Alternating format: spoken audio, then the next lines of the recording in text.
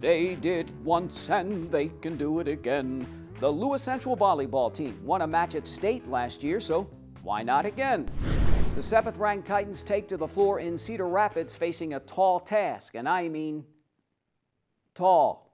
Not only the 2nd-ranked Golden Eagles, but also their 6'3" killing machine. Lewis Central looking for a repeat of last year when LC won its first match ever at state. From the get-go, it's all 2nd-ranked Dubuque Wahlert, and in particular Mackenzie May. Look out below. The Golden Eagles go on a 15-0 run in the first set, and the UCLA recruit is a big part. Wahlert breezes 25-11. Relax indeed. Madison Paulson leads the way for the Titans.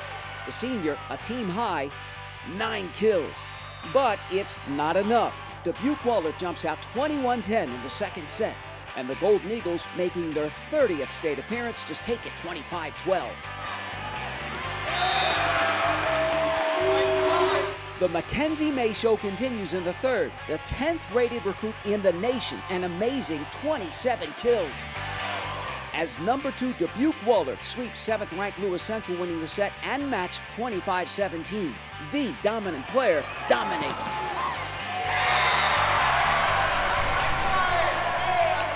No question. That was the biggest difference in the match today. In fact, it wasn't the biggest difference. It was the only difference that was in the match today. Very, very good. The big reason why she's the number 10 recruit in the country. You can see that when you see them live.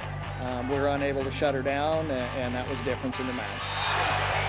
Do you feel like you guys ever found your rhythm? Honestly, no. Like maybe a little bit in the third set, but we never really got to play our game. We were always on our toes, and I don't know. We didn't come together a lot. We were playing more as individuals, and yeah, it was rough today.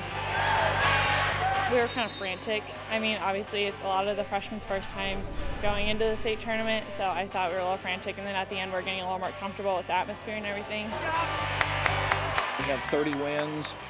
That's quite an accomplishment. So that's what we want to remember too for this season. But yeah, we also want to take the sting of this loss and use it for everybody that's coming back next year. That's a great season. You can't take that away. So one and done for Lewis Central. The Titans say goodbye to just 3 seniors. Meanwhile, 6 freshmen play significant minutes and get their first taste of state. Got a feeling LC will be back, and soon.